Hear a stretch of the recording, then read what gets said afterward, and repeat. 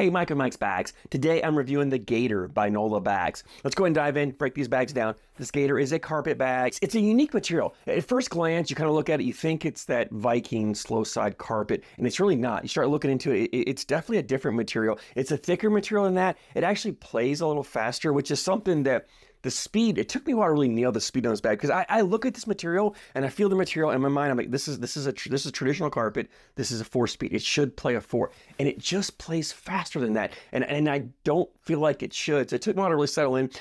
I almost want to call it a 5-speed, right? I really do. It's a slow 5 or a fast 4. So to me, I'm going to call it a slow 5, maybe between a 4.5 and a 5, somewhere in that range. But it's definitely faster. That if you throw traditional carpet bags like the BG Viking, the Reynolds Pro Advantage, and bags that use those type of carpet materials, this is faster than that, than those bags, just a touch faster. It still has all the control and shot shaping capabilities you get with the traditional carpet bag, but you've got a little bit faster speed, and that faster speed actually makes this material a little more hole friendly because you don't have quite as much friction with the material on the boards, which means the bags don't hang up as much. And I found these bags to really drip in the hole more like the hybrid materials do than the traditional carpet. I think that's what you get by getting that touch faster speed, is you get a little more hole friendliness, a little less hanging up on the hole in the bag. I really like the way this material plays. I will say it is a thicker material, as I mentioned. It takes a while to break in. You have to give this bag time. Even if you have a process, a product, whatever that you do to break in bags,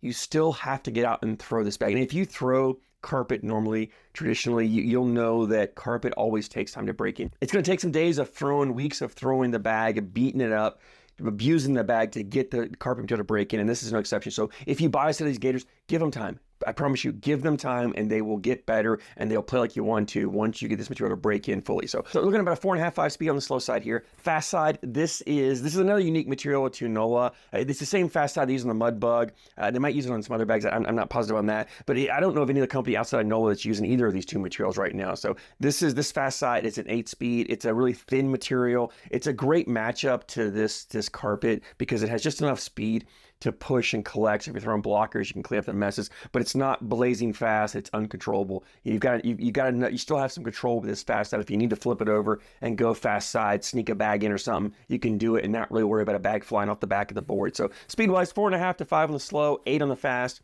Template on this Gator it's a medium template bag, medium amount of fill in here, medium amount of flop. It is not an overly floppy bag.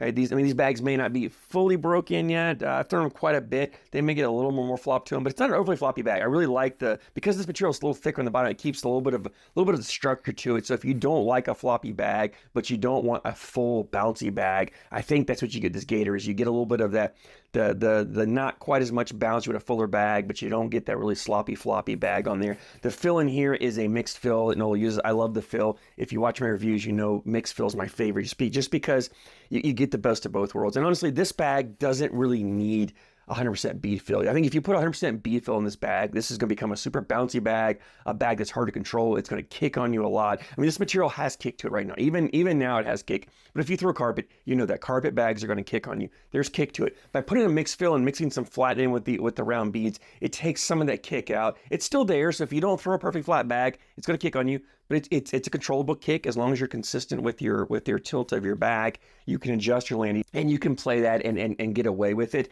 But that kick also leads to the cutability. This bag is very easy to cut. I love the shot shaping I have with this, the cuts, the rolls, the flops. You get all of that in this bag like you would a traditional carpet bag. It really, there's no shots this bag really can't do. I love the options it give you, and I'm a player where I like to get up and I like to play blockers and cuts more than rolls or flops, and this really fits my style of game extremely well. These bags have the ACL stamp on these, ACL Pro stamp for 2024. So if you play an ACL events, you can throw the Gators. Let's go ahead and jump in and talk about playability, because I've already started touching on that a little bit. And this is a bag.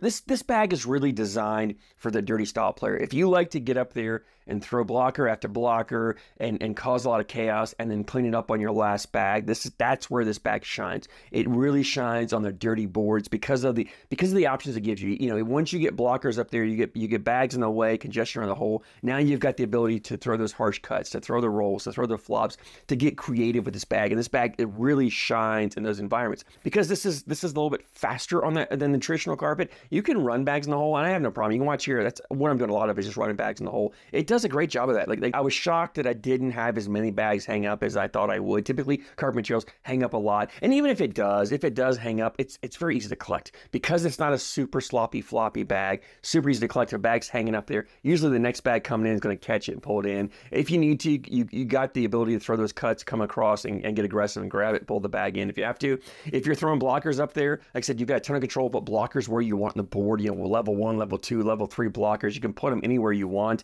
and you've got the speed on the fast side to come down, collect it, clean it up. And because the bags are not that floppy, as I mentioned, collectability, you're just clipping a corner. You just catch that corner, it's going to push and take the bags in for you. So you can get a little more aggressive putting that bag on your opponent's side, knowing that even if you miss, go too far over, you've got the ability to throw that cut, grab it, and pull the bag back in play, or even bring it into the hole for you. So you've got a ton of options in this bag. I really like the playability of this bag and what it does for you. So who is this bag designed for?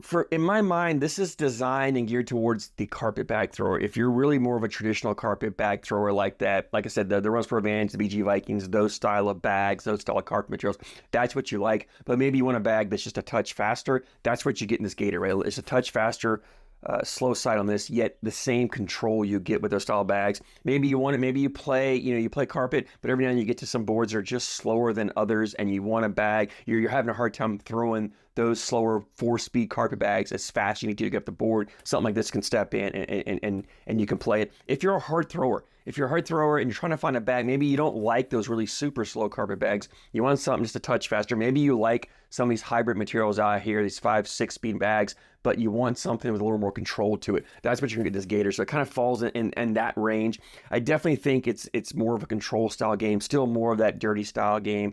Again, as I mentioned, you can run bags in the hole for it, but that's not really the best option for it. And Nola has other bags that are better. If you're just a hole runner and you're looking for something like that, they've got other bags better suited for that. This is really that dirty style game for all the shot shapings and the congestion, and that's where it really shines. And even me playing and throwing here in these open boards, it doesn't really showcase what this bag can do. This is a bag that just plays so much better when you're in competition, when you're playing against opponents, especially if you're playing against an opponent who likes to throw dirty bags as well, and you're both putting blockers up there. That's when this bag really shines, and you really see all the things it can do.